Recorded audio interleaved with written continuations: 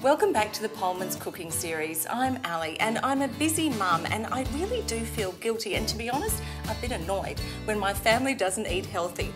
I like to plan ahead, and so today we're going to be cooking 2 winter soups, a deliciously smooth and creamy pea, mint and potato soup and a Middle Eastern spiced vegetable soup. We will enjoy one soup today and the other I'll freeze for later in the week. Multitasking is the key to making 2 soups at once. So I've got all the vegetables here prepped and ready to go. I've got some onions and some garlic, and look at this range here. This is all from my Pohlmans garden, including cauliflower, chilli, sweet potato and Pontiac potatoes from Pohlmans Potato King range. I've also got some peas and some mint. So what I'm going to do is get the 2 pans nice and hot.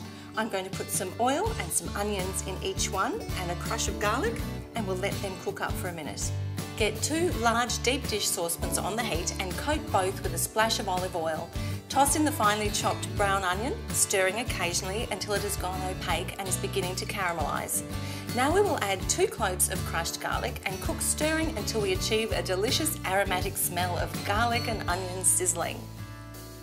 For our second soup, we need to add some cauliflower, chilli, sweet potato, rosemary, French lentils, chicken stock and cumin.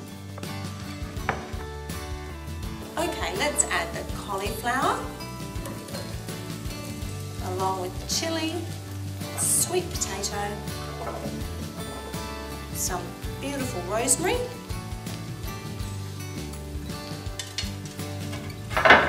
then I'll pop in the French lentils, a sprinkle of cumin powder, and I'm going to top it all off with a litre of chicken stock.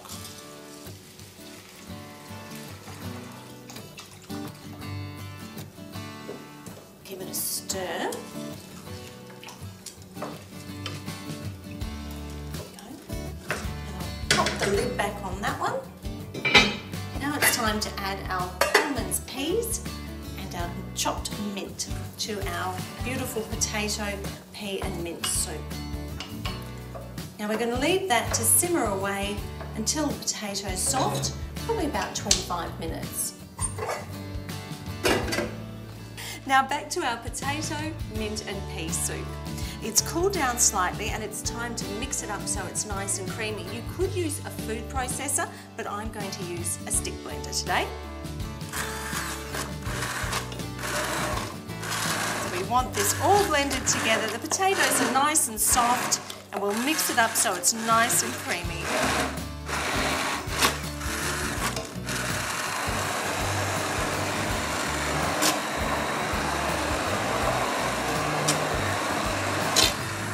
Now to serve the soup, just ladle it into the soup bowl.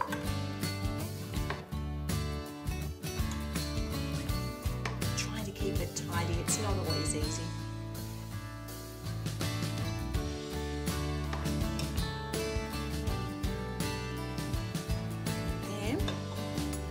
Stir in some low-fat ricotta cheese.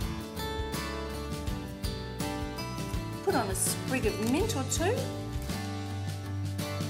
and a slice of crusty bread.